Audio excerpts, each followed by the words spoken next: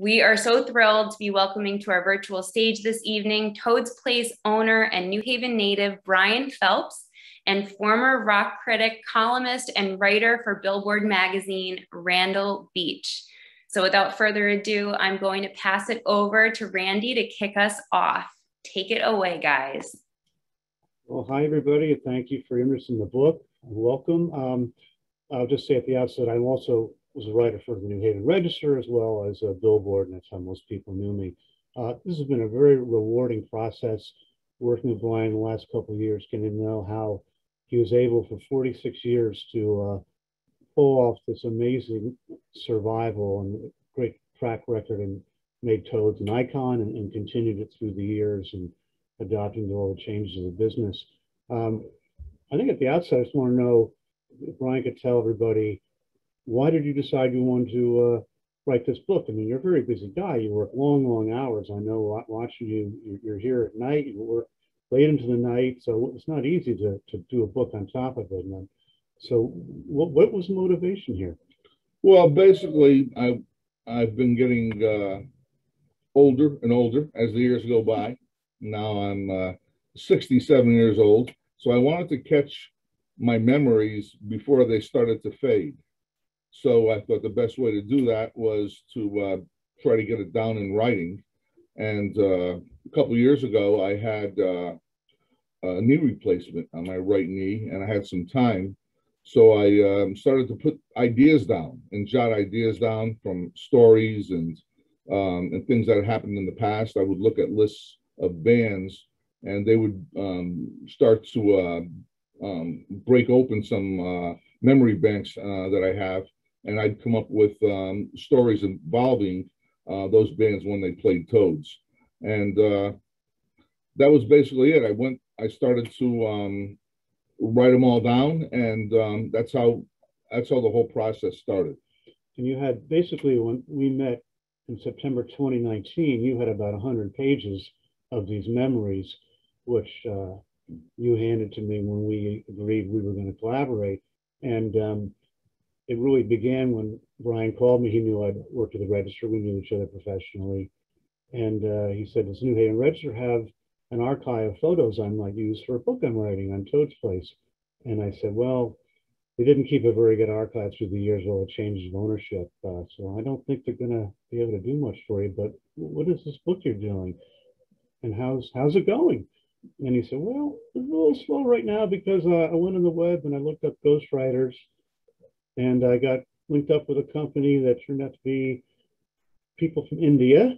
And I said in my notes, they came back with, it was just worse than what I was sending out. And turned out they know nothing about American popular music. They didn't know how to spell Chucky's and Love. And I said, Brian, of course not. They're from India. You're talking to a guy who was at your club, who reviewed those shows. I still got the clippings at home in the box in my closet. Why don't we collaborate? And Brian saw the wisdom of that. We met at Maury's. Pretty soon the group from India was gone, and we began our process. We found a publisher. That took a few months. Found Globe Pequot receptive to the idea. They realized when Brian went in there and started telling the stories, there's a lot going on here, and this guy has a lot to tell. And these are entertaining stories, and people are going to want to hear them. So that's basically how we got going, and we've been working on this for the last couple of years. And the more I interviewed Brian, filling in the spaces and gaps in all his 100 pages of memory bank, the more kind of fleshed out into really wonderful stories, and learning about how WPLR was important, how Yale was important, the celebrities who came in, and it was just a great learning process for me. I also learned a lot about Mike Sprindle, who was Brian's original partner, and who invited Brian in 1975, 76. October of 76, when I started. Way back. Yeah. So what did you learn about, what did you learn through this process? So basically, you've been 2 years now. Well, as far as writing a book goes, I learned it's pretty tricky and pretty difficult. It takes a lot of time and thought to get through it all. And for each step we took, I realized there were many more to go. So we kept on pushing away at it. And then when we finally got through the last chapter, then you started to converge with Globe Pequot more often with their folks, and they took a look at it and made some suggestions, and then we tossed it back, I guess, back and forth a few times before the finished product came out. So I definitely learned a lot about what book writing is, and how difficult it is to get to that final that final page. I did too, because this is my first book, and it was important that I saw that through and had a good experience with it. And I'm just so glad that it's all worked out and finally it's here, and to be able to hold up the book and see it is very gratifying, and it's exciting. And we've sold thousands of books, and that's also, it's great to get this reception and response.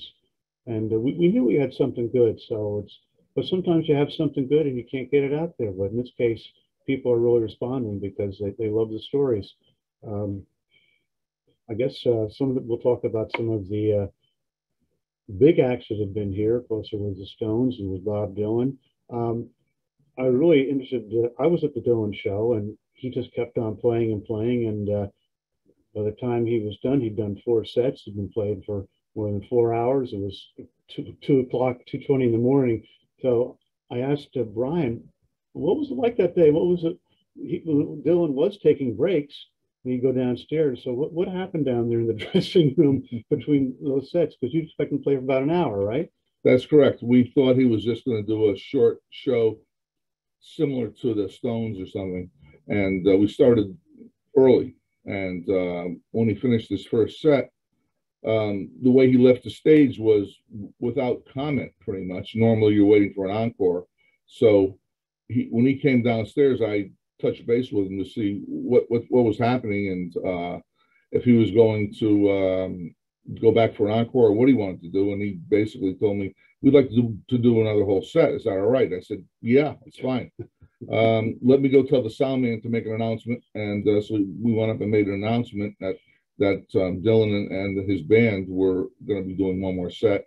And this went on 2 more times. So we did 4 total sets with short 15, 20-minute breaks in between. And as I said, as Randy mentioned, when we finished, it was after closing time. And that worked out because we had collected all the drinks, and there were a lot of people here from the hierarchy of the New Haven Police Department, and they allowed us to collect the drinks at closing time. So no one had any drinks, and they were just able to watch the last bit of Bob Dylan, and he finished up with his famous song, his most famous song, which was like a Rolling Stone.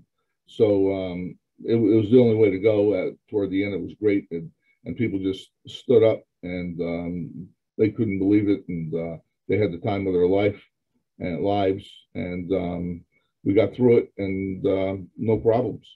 And you heard him say something kind of funny when he was coming out, the fact that he couldn't believe that people were just sort of hanging around, right? And we're just listening to him basically rehearse for a tour. Right. And he said it to his bandmates. I thought that was hilarious, because of course we're hanging around enjoying it. We would stay there even longer because it's Bob Dylan. And it's all a treat, it's all bonus. And we got the good Bob. Sometimes with Bob Dylan, you get the guy who's in a bad mood, he won't talk to the crowd and comes back to you. For whatever reason, this night he was happy, joking, he was taking requests. Someone would call out, hey, do Dance in the Dark by Bruce Springsteen. And Dylan kind of went, oh, okay, we can do that. And he'd confer with his bandmates, work on a few chords, turn around, play Dancing in the Dark. This is historic. You're never going to see this again. So it was a great night, and I was glad. That was before I had kids, so I could stay there the whole night. Unlike a lot of people who had to leave around midnight, and hey, I got to get home and leave the babysitter. I just hung out there with my wife till 2:20 a.m., just having a great time, not really believing what was happening. Well, of course, then we can go on to talk about the Rolling Stones, which was, would you say that's the most famous show that was ever at Toad's? Definitely. Yeah. Without a doubt. the element of that was, with Dylan, it was not a surprise show, but the Stones were a surprise show. So Brian and his staff had to deal with secrecy. How are you going to keep a lid on this when they know in days in advance that the greatest rock and roll band in the world's coming in, and you don't want to have too many people, because the Stones were saying, if we drive down York Street in our bus and we see it's out of control and thousands of people, we're going to leave. It's not going to be a show. We're not going to even come inside. So Brian and Mike Spurndle, who had a very big mouth and had to really keep it quiet, really worked on that, because they were told, look, if you do blab it to people, there's not going to be a show, because it'll be a mess. It'll be too many people come in. The Stones wanted to keep it to about 500 people. And they wanted to try out their material for their Steel Wheels tour. They had not played in front of anybody for 8 years. They were a little nervous. So I'd say everybody was excited, but a little bit nervous. And I can only imagine how nervous Brian was all day long until he finally saw the tour bus take off later that night with police escort. So you want to give us a little sense of what that was like to do that? Yeah. We ended up keeping it secret for 3 weeks. And when they first came in, they came in with a crew, and they checked the whole stage out, and they had to make sure it was right. And then we had a meeting with their people in our conference room. This was maybe between 3 and 4 weeks prior to the actual event. And then the actual event was supposed to take place on the 7th, I believe, of August. August 5th. 5th. A week ahead of time. Right. Saturday night. Right. A Saturday night, August 5th. And at the last minute, they didn't want to do it. They wanted to push it out a week. They weren't ready. So we had to tell the people, because some people came and they were tipped off by the Stones. And we had to let them know that nothing is happening tonight. We couldn't tell them anything but that. So we had an extra 500 people in the club that night, all night drinking, waiting for the Stones to go on. And that never happened. And they had to wait 1 more week. And after they waited, I'm not sure if they all came back, but whoever did got really lucky, and they had the time of their life. Basically, one of the biggest thrills that I had was just watching the people as they walked out the door after seeing the show. We had tons of people outside, and we were going to do follow it up with a dance party after the show was over. So there were lots of people outside. Most of them were there to see what's going on, what all the commotion was about, and if the Stones were there. And they were able to hear the Stones being there, because we opened all the doors up and the windows and let the sound leak outside. So they knew what was going on. And then they just wanted to see people coming out. When every person that walked out that front door screamed, and I did it. I saw it. I saw the Stones tonight. Each and every person was, yeah.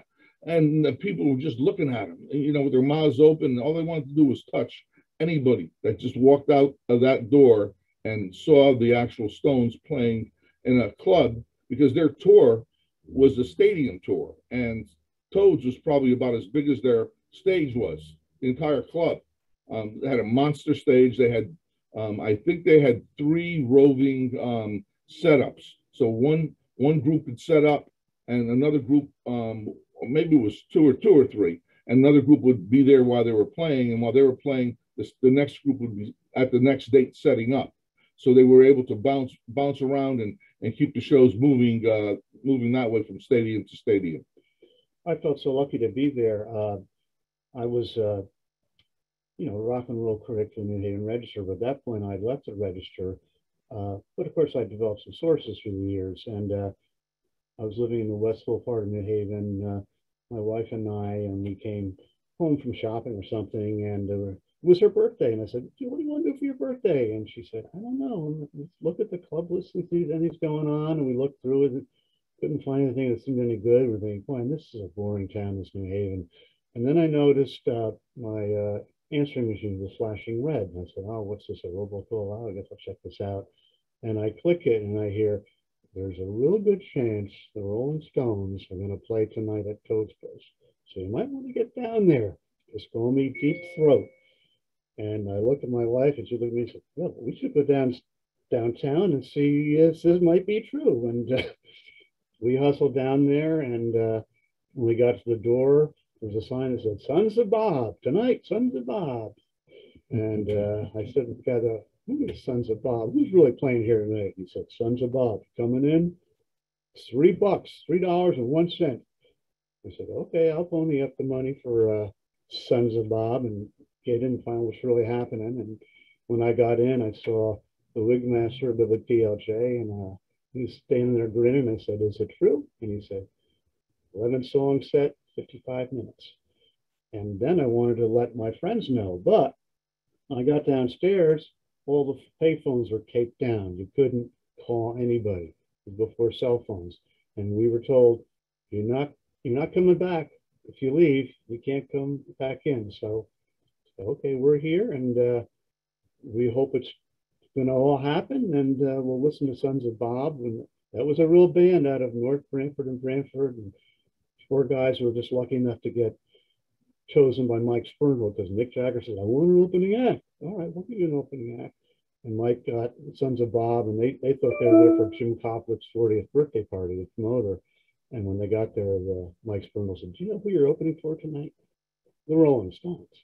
And after they recovered from that shock, they were told, you're not leaving. You got to stay here.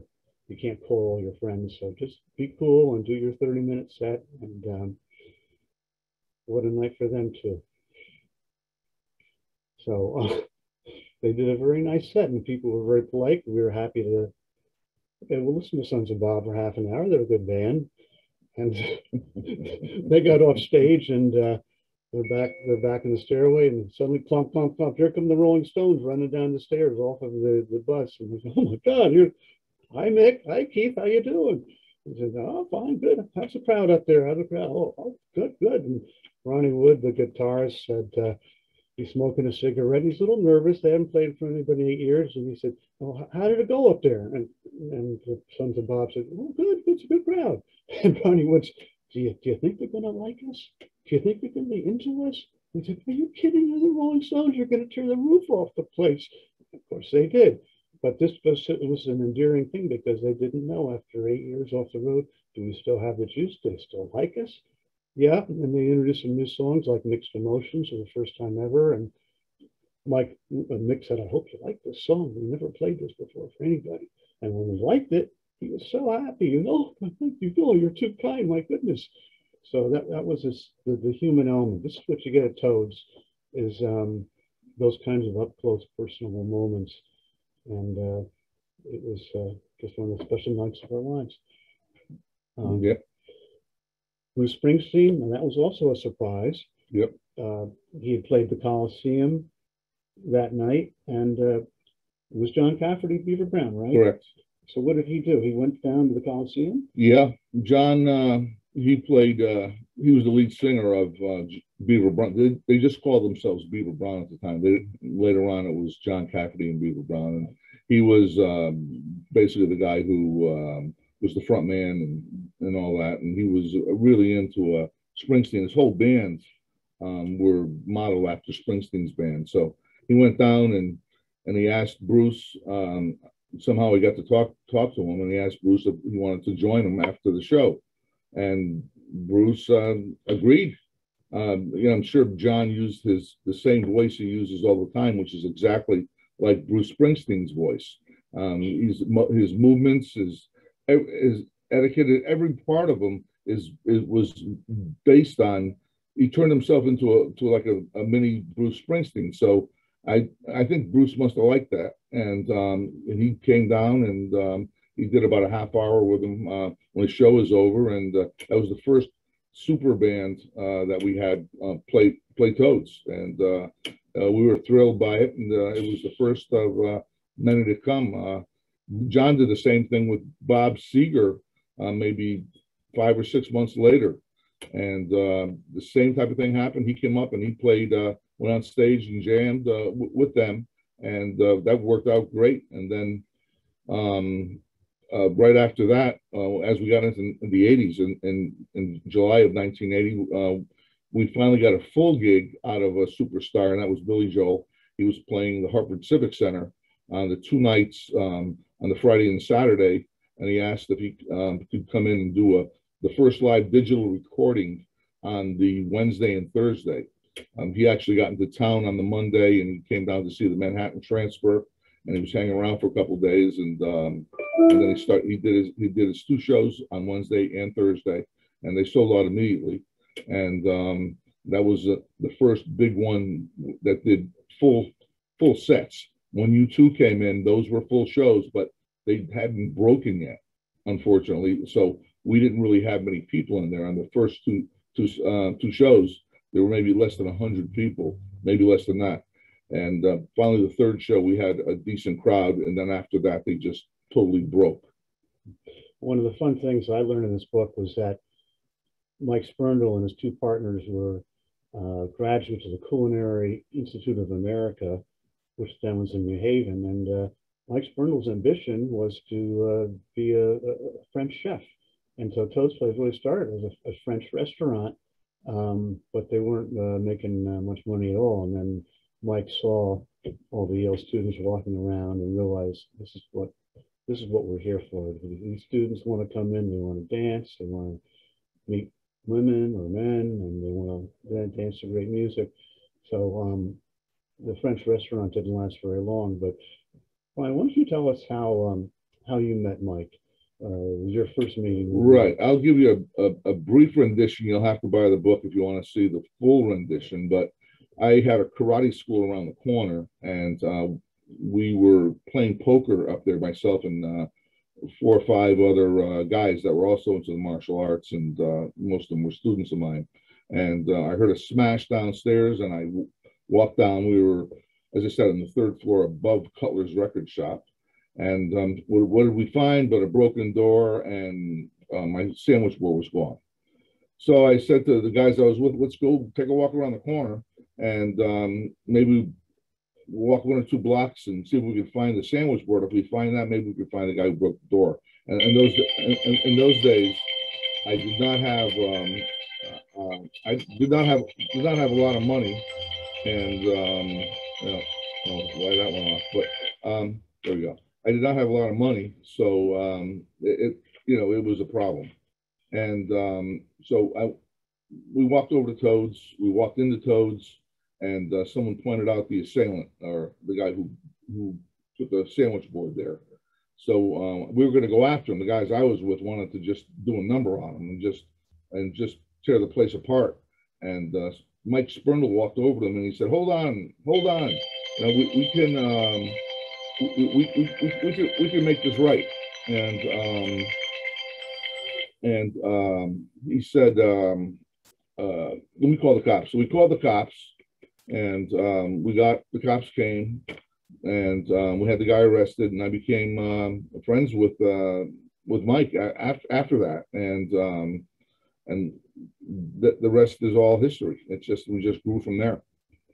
What was it like dealing with Mike? Because Mike, as we detail in the book, developed some addiction problems. He liked to drink with the bands. He had this great charisma, but unlike Brian, who learned not to drink on the job, Mike always was drinking on the job, White Russians and this and that, and then the drugs with the band members, and he got to the point where he couldn't function very well. And yet here he is, Brian. They're partners together, and they got to run a club. So how did you deal with some of those tough years with Mike? Well, we were buddies, and when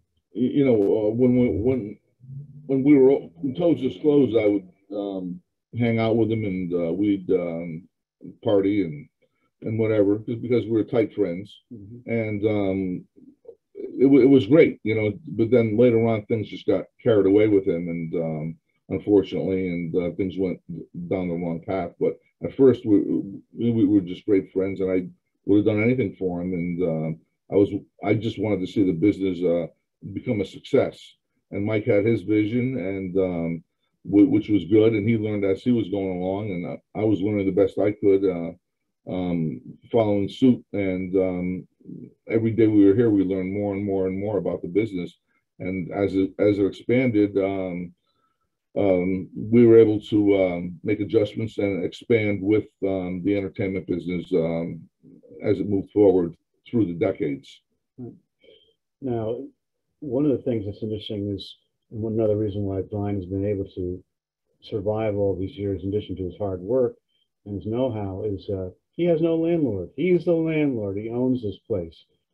But there came a time when a certain Ivy League university tried to buy it out from under Brian and Mike. So how did you guys defeat Yale?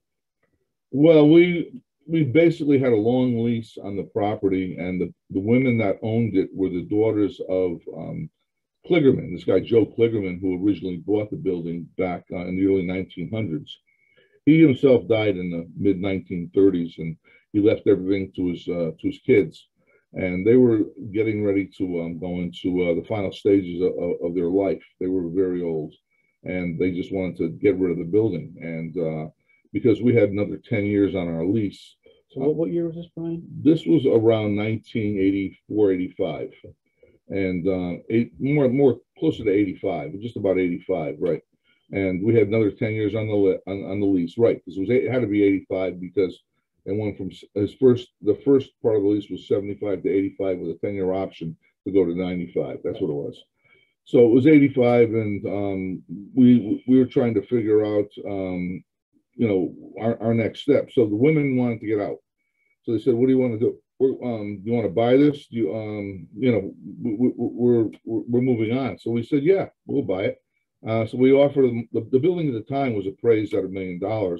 And we said, well, let's try to get this cheap. We didn't really know what was going on. And so we offered only $800,000. And unfortunately, the lawyer for the woman was David Faulkner, and he worked for Wiggins and Dana. There were attorneys who did a ton of work for Yale. So Yale was very interested in the property. So they came in and bid $1,300,000, $500,000 more than we bid. But luckily, when we signed the deal, or when Mike signed the deal with his partners, I didn't sign it, the original lease, they put in there that the tenants could have first rights of refusal, and that meant that if somebody else came along and their bid was accepted, you have 30 days to match it and keep the building. So the Kligerman, Joe Kligerman, didn't necessarily want Yale or any large bodies to own the building. So he was insistent upon his heirs keeping this type of thing in the leases that followed him after he died. Mm-hmm. So luckily we had it. So we had 30 days to find the money, and luckily Mike and myself had the money. So we put that money up along with some closing costs. So it probably cost us out of pocket about $550, since the band would only loan us, our bank would only loan us 80% on appraised value. So we had the money. Yale didn't think we had that much money. Between the two of us, we did. So we were able to keep the building, and we lucked out and made it. That is such a David and Goliath story, and as someone who covered this town and Yale for many years, anyone who's been around here knows that is very unusual for Yale to go after a property and not get it and just lose. And it's benefited many people in this community, especially rock and roll fans, for decades since. So I was very pleased to learn that story, and happy to tell it. And also I should say, we are very close friends with Yale now. Their president, Peter Salovey, is a great guy. He plays in a band called Professors of Bluegrass, and they've played here several times. So we are tight with them. We have no animosity with Yale at all. The students love it.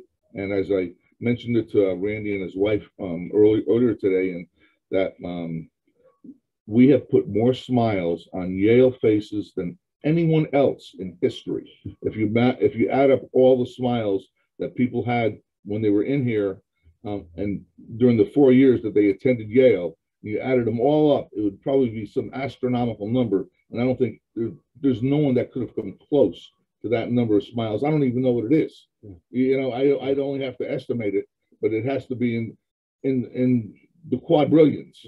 And also, there are many people, I got some of them in the book, who met at Toad's and became husband and wife later. And Brian was telling the crowd at Barnes and Noble Waterbury the other day that he thinks kind of helped create a lot of people because all these marriages happened and things led to things, and many people are out there who might not exist were not for toads. Basically, indirectly, I'm responsible probably for maybe 10,000 people walking around on the earth. So all these couples that met here, they had offspring, and yeah, about 10,000 is what I estimate. So I'm hoping that maybe some of the people watching us here today can relate to that, and we're hoping that maybe some of the kids that are adults now and might want to just buy a book for that reason. Right, that's quite a legacy. How many people can make that claim like that?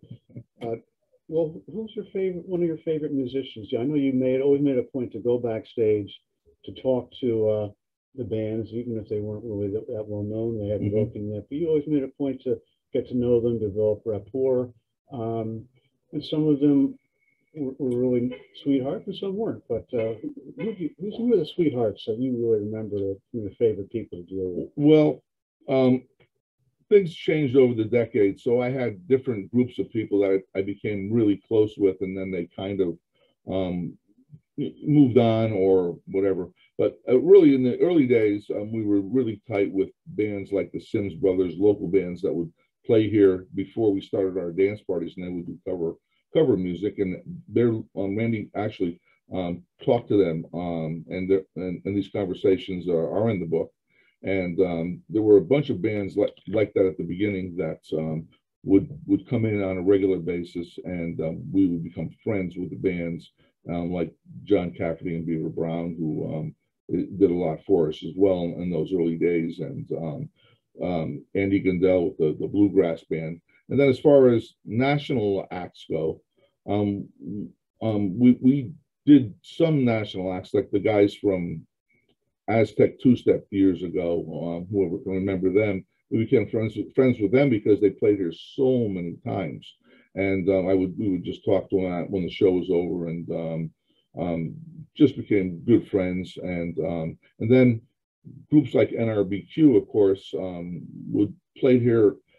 I would estimate well over 100 times, easy over the years. They just played maybe 3 times a year, but each one of those times would be a full weekend, so that would really be 6 times a year. This will be 2 nights. They play a full weekend and fill the place up on both nights.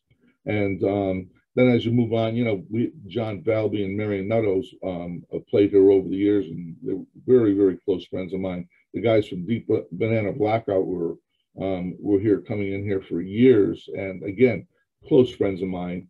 And as well as others that did more than one gig, and people that would open up to you when their show was over, and you could sit down and talk to. The guys from Tower of Power were always great, just beyond words. Emilio and the Funky Doctor and all those guys from Tower of Power, just really, really nice guys, and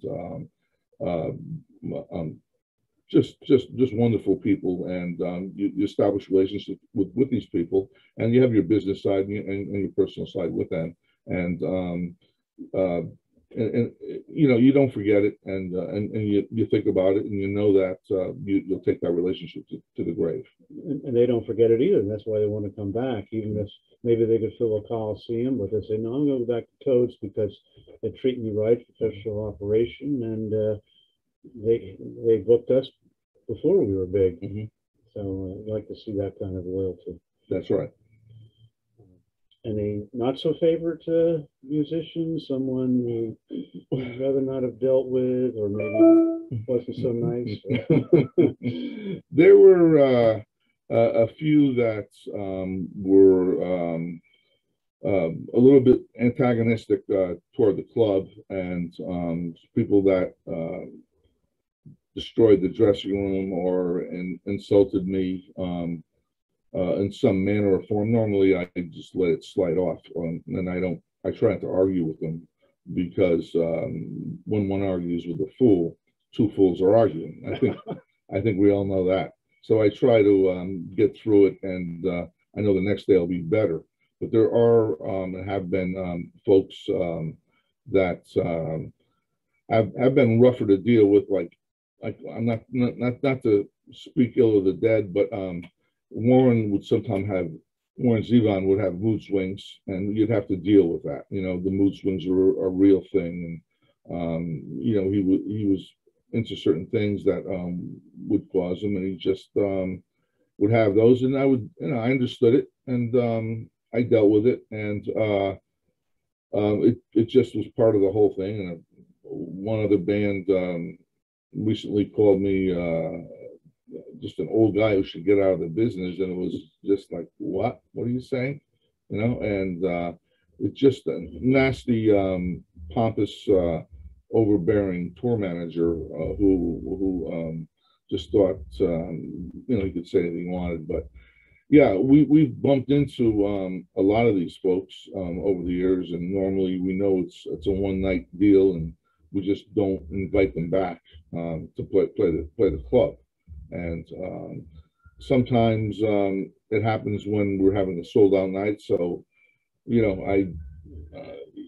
that, you know, it kind of works out at the end of the night because we're making some money, and that makes it a little bit easier to swallow. But there are people on both sides of the coin. Yes. Right. Well, there are special nights. For instance, I remember John Prine played one night, and he was. What is so sad is that you remember those great nights, and then you realize these guys are dying off. We lost John Prine, we lost Commander Cody recently, and it must be a little difficult for you sometimes because you are older. You're in a young man's business, and you are appreciably older than a lot of these young rising musicians and the fans too. So, but somehow you've managed to do that. You've managed to, in effect, stay young and relate to them, and keep it going, even though you're not their age group. Right. Yeah. I mean, I was telling Randy and his wife Jen about the Grammys. You know, and each night they have the Grammy Award once a year. They salute those folks that died the previous year, and this year there were 13 people, 13 that had played Toads, and it was you know, it was hard to watch. It was, you have that person. Oh my God, that person is gone now too. And you just say, yeah, you know, you see it because a lot of these folks lived a rougher life going up. You know, just I think, I'm not sure what is the right word, but they were definitely not coming out of a convent. That's for sure. You know, and it takes a toll on you. And when you hit your 70s and 80s, you know, your body starts to give up if you didn't take care of yourself the right way when you were moving through the years. And some of these guys just they had a great time while it lasted, and some of them, you know, might pass on maybe a few years before they would have. But that's what they wanted, and there's not much, you know, that's the way they wanted it to go, and that's it. Seems to me your biggest challenge the whole time you've been here was the 18 months you had to close because of COVID. I was worried, a lot of people were worried, can Toad survive? Look, all the restaurants are going out of business. Clubs have been around a long time. Nightclubs, they went out of business. Toads survived. So how were you able to do that? Well, luckily, I've had some money anyways. You know, I've had a ton of equity in this building to start with, millions of dollars.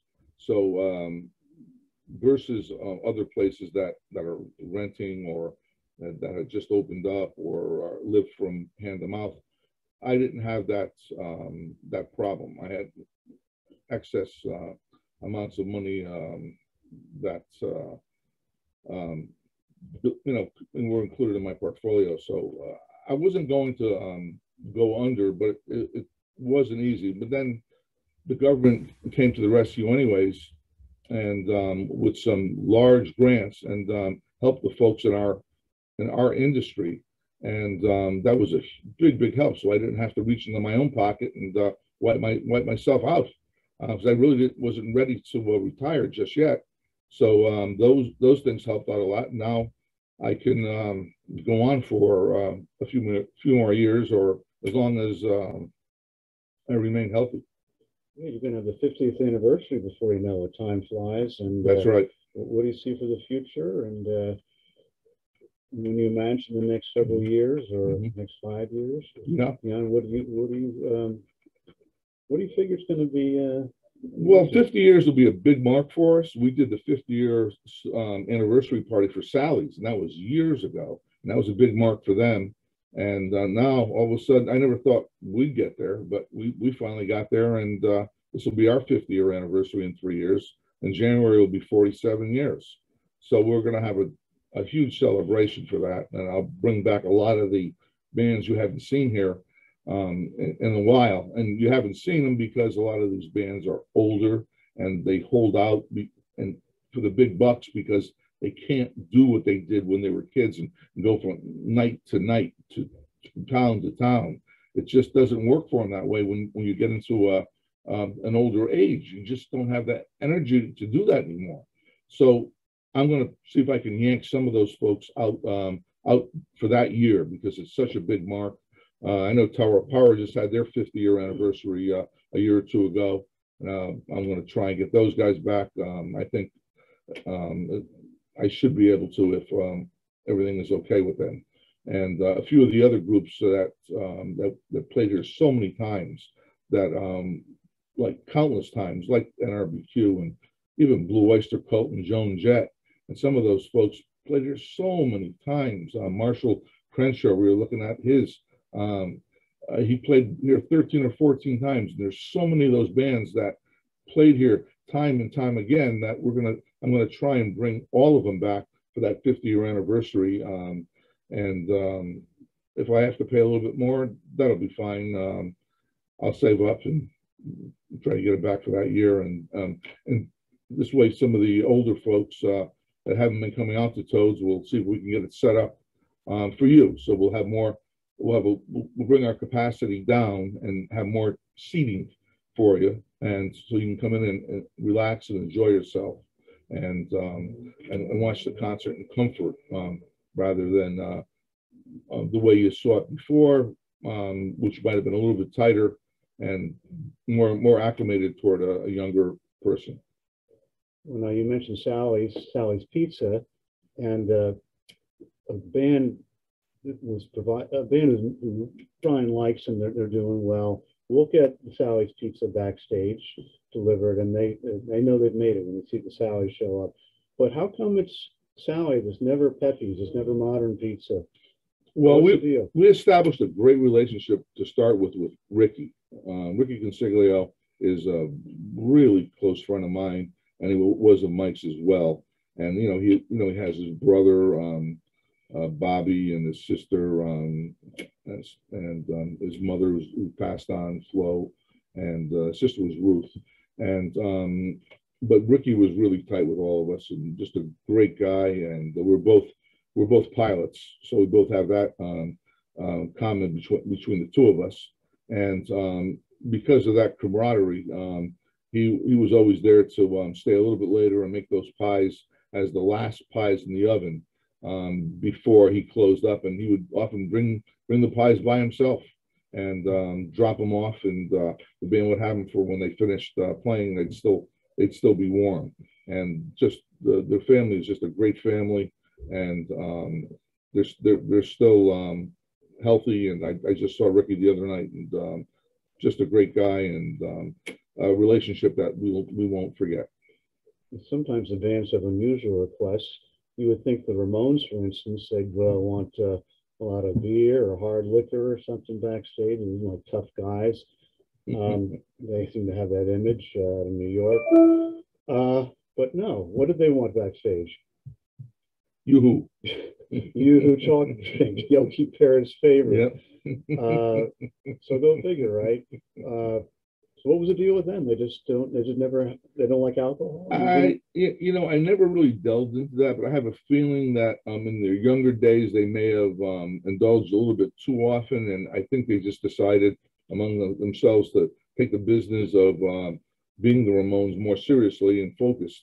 and decided to not imbibe in alcohol or anything like that. So Yoo-hoo was the drink of choice, and unfortunately, after their last gig here, which was in the mid '90s, I think '96 maybe, three of them died, unfortunately, and I was really sad to see that happen.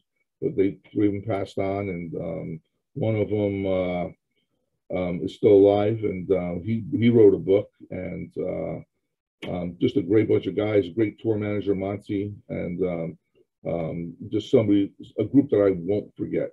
I will not forget that group. Mm-hmm. Well, how hard is this job these days? Are you working as hard as you used to? You seem to be working many nights, even now you're back up and running. But generally, how late do you work at night? I mean, it seems to be you're like 2, 3 o'clock in the morning, or are you pacing yourself? Yeah, well, I still work late. A lot of nights I'll have my general manager, Ed Dingus, just take over the floor, and I'll try to get out of here a little bit early.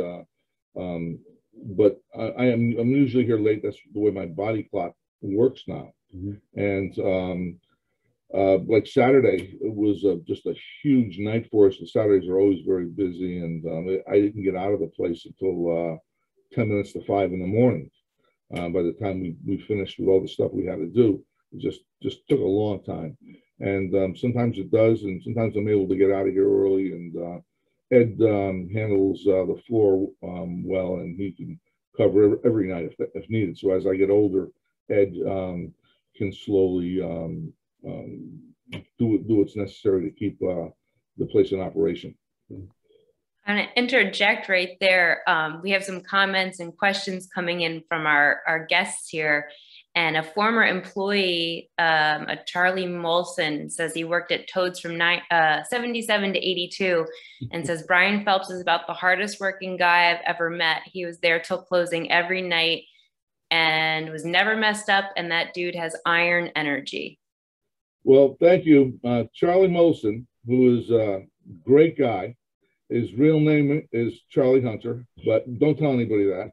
He used to drink Molson's here. He had to be the greatest artist I've ever seen. He could do up, sometimes he would do up our chalkboard. We didn't have a lot of things available to us in those days. And Charlie was a Yale student. And he would do up a chalkboard in the blink of an eye that would look like a masterpiece, like something like one of the masters artists of history had done. And he would do it. And it was like, oh my God, this is incredible. And he was here during his stay at Yale, and he was a great guy. Hopefully he'll contact me here at the club, because I'd love to talk to him. I'd love to see him again. If he can make it for our book release party, that would be really good, which is on Wednesday at 7 p.m. And I know a lot of people have missed him over the years, and we still have a few people here that would remember him as well, that still hung on. But you're talking to a guy who's got a genius level IQ, and as I said, one of the best artists that I could comprehend, and just a great guy, and overall. Well, he approves of your answer, Brian, and he also wants to know if your office is still in the basement. I have I have one in the office, but I normally work out of the second floor now, and it's just there's more light up here. So I'll work down there. Sometimes if I'm settling up with the band, normally I have Ed settle up with most of the bands now. But if it comes to a night when I have to, we'll try to settle up down there. But not even with the bands, a lot of times I'll bring them upstairs now. So I spend a lot less time in the basement, which is that office is next to the dressing room, also known as the green room, and just less time down there. Okay. A comment from one of our guests. She says her husband and her met at a Toad's Place dance party in 1984, and they've been married for 35 years. That is great. That is absolutely great. As a matter of fact, Randy interviewed a bunch of people that met at Toad's and got married, and that, as I mentioned earlier, that's one of the greatest things that I could hear. You know, that especially that they're still married. You know, that's a mark in itself. And now that they're around, I'm not sure if they have any children, or I have a feeling maybe they had a couple of them. But yeah, it helps to it just helps make the whole idea of this institution overall more warmer and more people friendly, and than just a building doing shows. It just brings the community in with us that much closer. A question on Toad's Place itself. What is the square footage, and has it increased since you originally opened your doors? Well, we increased it by making more rooms available. We opened up Lily's Pad upstairs, and we added on our rainforest room, which is part of the building next door, which increased our square footage capacity. We have roughly about with all in about 13,000 square feet, and it's big enough to do what we need to do. Where did the name Toads come from? That's an odd. Believe it or not, the answer is as odd as maybe the name is, because all I could ever get out of Mike Sprindle and his partners was they sat around one day and they decided they thought something about couch potatoes were called toads. So why don't we make let's call it Toad, because that's a good name. I didn't catch I never really caught how that came together. Why couch potato? Why you'd want a couch potato to be the name of the venue? But somehow there must have been some other connecting language in there that made it happen. But it did. Well, they were out of Ohio, and so they there's the different parts of the country have different lingos. And you said back in Ohio, that was, if you were to say, I'm just going to be a toad tonight. I'm just going to hang out indoors and be a toad. And Mike Sprindle and his buddies came out of Ohio, and so they knew full well what a toad was. And his first wife said, "You can't name a restaurant, a French restaurant, Toad's Place." And he said, "Trust me, people will remember it. It's going to work." And the rest is history. Yes. Oh, did you know that Toad's Place is mentioned in author Jodi Picoult's book, The Book of Two Ways? No, I had not heard that. No, I did not know that. I didn't know that either. That's so cool. Hear more about that reference and what it says. Yeah. Yeah. Oh, that's good. That's good to hear. What were some of the great female acts who came through? We've had a lot of acts, of course. Cyndi Lauper, Vicky Lee Jones. Oh God, yeah. I mean, there's so many. Cyndi, Blondie, and oh God, yeah, Debbie Harry, Greg Joan Jett, and Patti Smith. Oh, Patti Smith, without a doubt. I mean, there's stories about these people that we just mentioned in the book. So you have to buy the book to get the complete stories of these great women that played the club, because I have stories of a lot of them, in-depth stories that will bring a smile to your face. So you have to buy the book to see the detailed stories of these women that are fantastic artists. Lucinda Williams was another one. We have a story about her in there. Right. I won't go into that now. And another great artist. And Bonnie Raitt has been here several times in the '80s before she broke it open with that album, right at the end of the '80s, right? And she won all those Grammys. Mm-hmm. And so she was here, and we had a great time with her. And just so many artists that are out there. Pat Benatar started her first tour here Nobody really knew who she was, and she was great. And we have a little tiny story about her in there as well. And she actually got interviewed when she was big and doing coliseums by People magazine. And what shirt did she wear when that happened? A Toad's Place shirt. I think you already guessed that. But Pat Benatar wore that shirt, and just like one of the guys from U2 and one of their newscast promo pictures, they wore a Toad's t-shirt in that as well.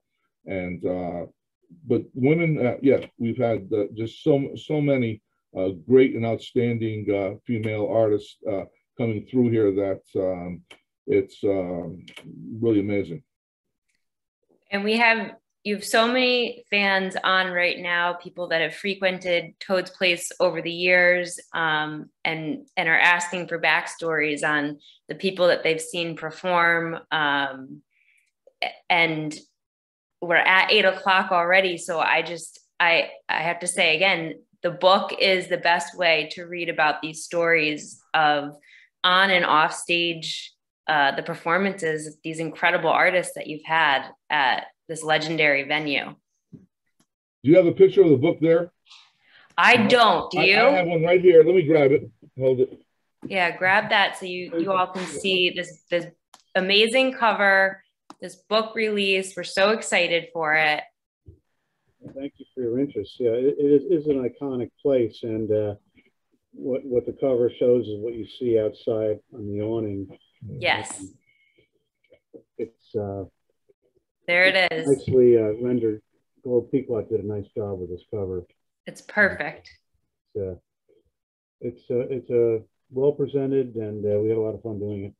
And with the promotion that you are all offering with the keychains and the t-shirts, it's a great time to not only purchase the book for yourself, but then you purchase a couple for the holidays that are right around the corner, and they're great gifts. So don't forget, it's 2 or more books will get you the keychain, 3 or more will get you a Toad's Place t-shirt, and the offer expires at 11:59 tonight, Eastern Standard Time. And I'll even tell you right now that if you run out of shirts, I'll get you more if you need them, and keychains. So there's no limit on that. So you will not run out of them, no matter how many people order. You rock, Brian. We're very happy to hear that. Everyone, the legendary Toad's Place, it's out now. Stories from New Haven's famed music venue. Signed copies. Get your copies while supplies last, online or in store at RJ Julia or Wesley and RJ Julia. Randy and Brian, thank you so much. It's been an honor and a pleasure to host you both tonight. Thank you for having us in. Thank you. All right. Take care, everyone. Happy reading and have a great night. Thank you.